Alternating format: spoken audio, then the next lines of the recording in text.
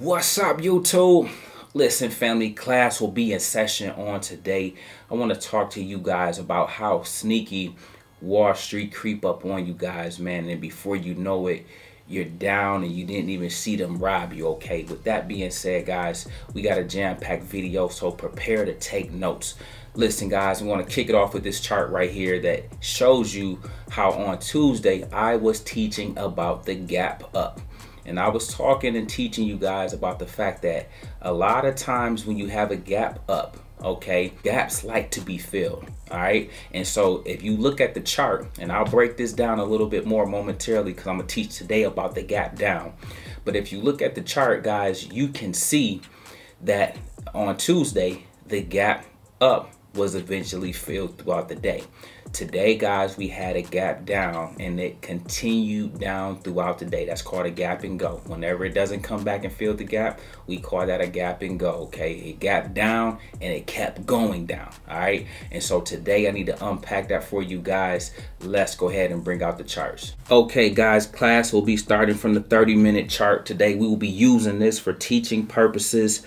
I want to first spot out for you the gap up that we talked about earlier this week, okay? That was this range right here, all right?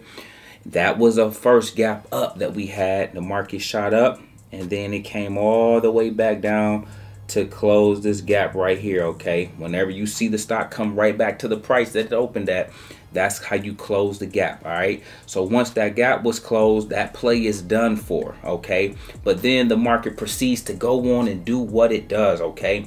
And then on today, guys, we had right here, we had another gap, but this is called a gap down this time, okay? And this gap down, it continued to go down throughout the whole day. That's called a gap and go when it doesn't come back. So when that happens, guys, unless you're part of the trade from the get-go, unless you were already in at the end of the day right here, it was hard to kind of see how to get in, where to get in, especially if you're new or a beginning trader, okay? And so I'm going to try to teach you guys how to capitalize on things like that throughout this journey, okay? But when you have a gap down, and when you have a gap down that continuously goes down throughout the day, guys, oftentimes you have to get in where you fit in, or you have to make the assumption that, you know what, I think it's going to keep going down. I'm just going to jump in and get what I can out of the play.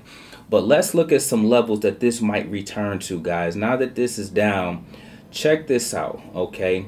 This 391.23 level may be a level that the SPY wants to recapture at some point now that it is sitting down here at 388.98, okay? After it gets there, guys, if you take your eyes up here, you see another level of resistance right here at 395.88, and then you have the 200-day sitting here at 396.79, okay? So that would be the top of the gap that gets filled if it goes right there. But then you have this part of the gap to make it a complete gap fill that would need to be closed, okay? You would need to close this whole level to consider that a successful move, okay?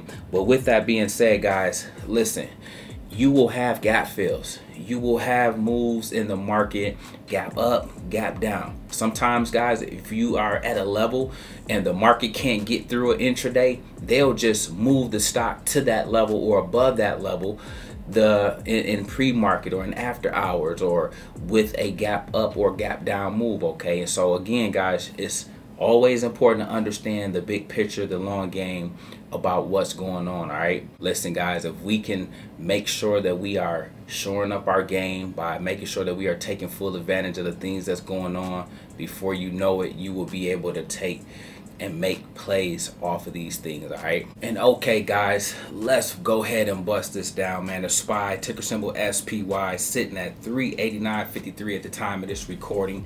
Guys, just think back. 2 days ago, this was sitting at 410, 411 if you guys seen it, and if you guys count pre-market, it was sitting at 414. So from 410 down here is already a $20 plus move, and this is how quick the market can creep up on you. This is what I talk about when I say that while you are sleeping, Wall Street will creep up on you, and before you know it, had the stock market down 5-10% on you like this. And so I don't want you guys to fall asleep at the wheel. I want you guys to see how their game goes. This is why when we talk about levels, when we talk about resistance levels, support levels, supply and demand levels, you guys need to really take heed. That 410 level was a level to not only buy a put at, but it was a level of resistance that, think about those of you that bought puts at 410, okay, and now you're sitting down here $20 later, down here at 389.51. Okay, this is how you make those big 1000% moves in the market. Okay, anticipating, studying, being really locked in.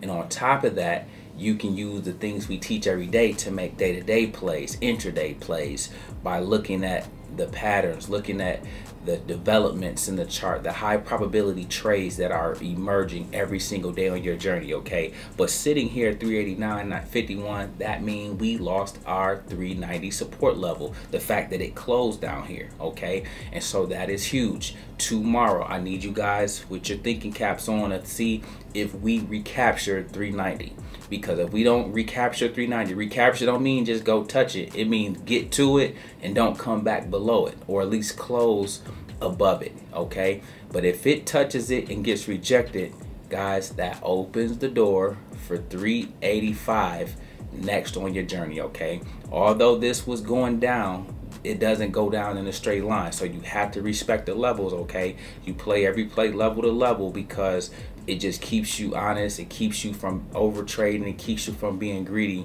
and more importantly, it keeps you from overstaying your welcome. And then guys, I want to take a look very quickly at Apple, ticker symbol AAPL. I sent an alert out on this one today because it was under 140. And what does under 140 mean for us around here, for my long-term investors especially? That is a buy zone in which we dollar cost average, or in which we nibble at. Okay, and so sitting down at that level, that means it's a chance to kind of scoop up a quality company for the long term at a great price, knowing that it's going to go lower and you're going to have opportunity to build it out even more, but at a lower, greater price on the journey. Okay, so Apple down here 136.44 on a day. It was down nearly 5% on a day. On the week it's down 4%. On the month it's down nearly 8%.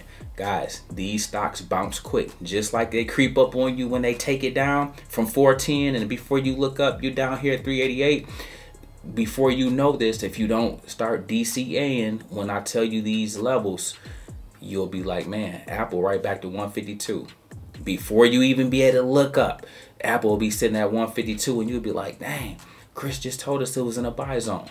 Guys, these things, even when we talk about crashes, the market crash, when you guys are in the market for a long time, you will see a bunch of crashes, you'll see a bunch of recessions, you'll see a bunch of bear markets.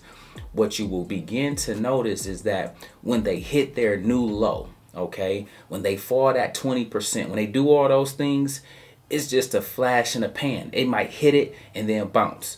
So this is why we set our limit orders. We know the levels that we want to really go heavy in, or if it's a resistance level, we know a level we want to get in our positions established as when it relates to a put, or if it's we going long, we wait till a stock fall down and then we buy calls knowing that it's going to shoot back up to certain levels. Okay, this is why we play the game in that manner, because it just puts you on the right side of the trade. It makes the game a lot more efficient for you and a lot less anxiety. All right, so listen guys, these two plays is what I wanted to cover today, as well as the gap down lesson on today, because we were blessed to have the gap up earlier this week, so you guys can see how they go hand in hand. You guys can see when one closes and one doesn't close. That's called gap and go. Okay, whether that's to the upside or downside. Some people would call it gap and crap because it just continue to crap down lower, but nevertheless guys, you now know at some point in time, the SPY or any stock that does a gap, okay, they have to come back